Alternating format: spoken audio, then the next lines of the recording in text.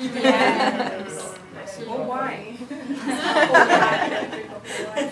She was good. Yeah, what's your experience of when family and friends read your poetry, and there might be things in that that you haven't told them, or experiences that you've had that you haven't disclosed to them before? My mum takes all of my poems really literally. She thinks that like, everything that I write like actually happened. And the poem that I read tonight about the toilet, when she came and she was like, "Did someone flush your head down the toilet?" No, not at all. Yeah, so my mum always gets really worried about me when she reads them. Like, what have you been through? That's exactly how it is. My mom can't read my stuff anymore. I'm dead serious. She can't read my stuff anymore. I will volunteer a poem to her, but she can't ask me and expect to receive because I'm not giving it, or it'll be a very old one, because parents, you're a parent, understandably are very sensitive to what they think their child is going through. And we don't care. Like, we're just in a respectful way, we're just writing because we're inspired to write whatever that is. And the response you get, like, my dad read my book and I was so embarrassed because it's just full of, like, there's a lot of erotic poems. And I have a discussion beforehand. So at my book launch I said, "Dad, just letting you know I'm grown now." And he paused and he went, "And what does that mean?" I said, "It means I'm grown." He knew what I was saying, so I'm like, "It means I'm grown." And then he went, "Okay." I went, "The content is grown." And I said, "You don't have to read it." And he went, "I respect that." And I was relieved. You know, no, I don't like family and friends. No, I don't like it. Yeah. Yeah, well, my mum and gran are here tonight. So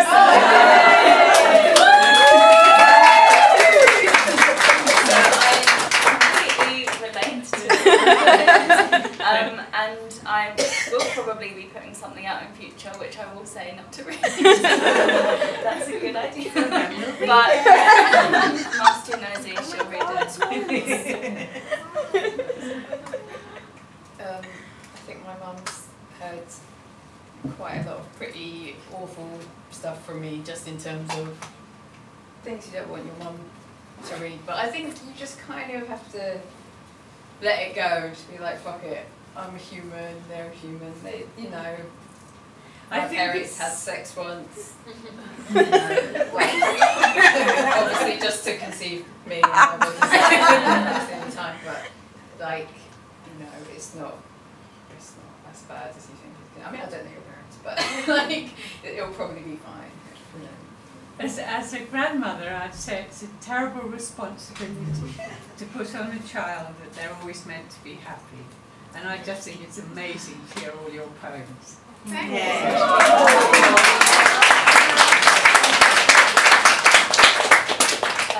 I think, yeah, also, it just made me think of, I think it's Bridget Minimore's book.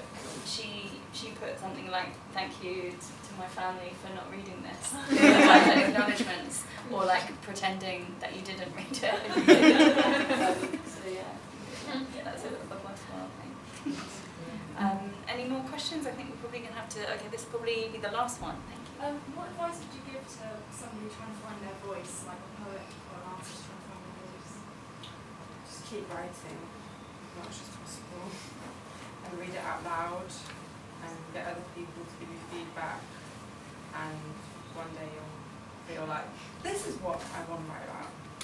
I don't know if that sounds too vague, but that's what happens to me, so yeah.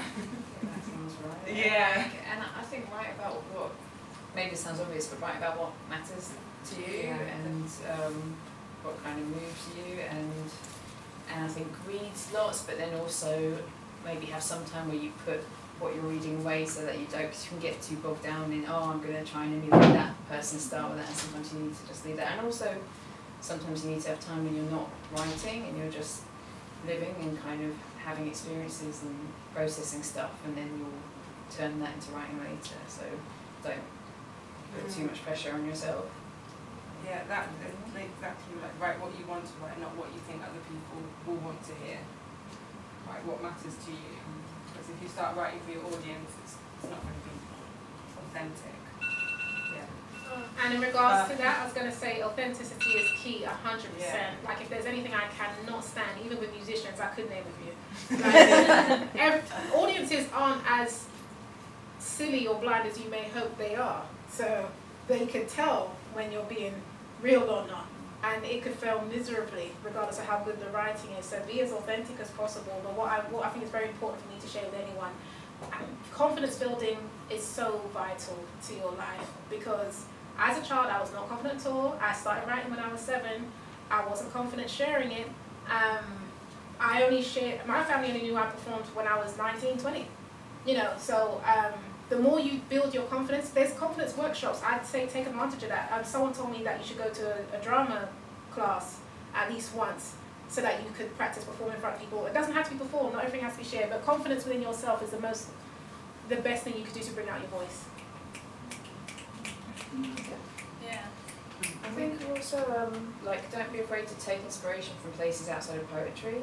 Like, often where someone's got, like, sometimes there's a really interesting voice that comes from other stuff in your life. Like, say, this is a weird example, but like I knew someone who worked in finance, and some of that language crept into their poetry, but you know, they weren't talking about finance, but like it's kind of that sort of strange and slightly technical jargon, but it can make things strange and interesting in a way that's not like, oh, this sounds like that poet. Like, you know, I think let your work be weird, like Yeah. I think, and different. I think also just take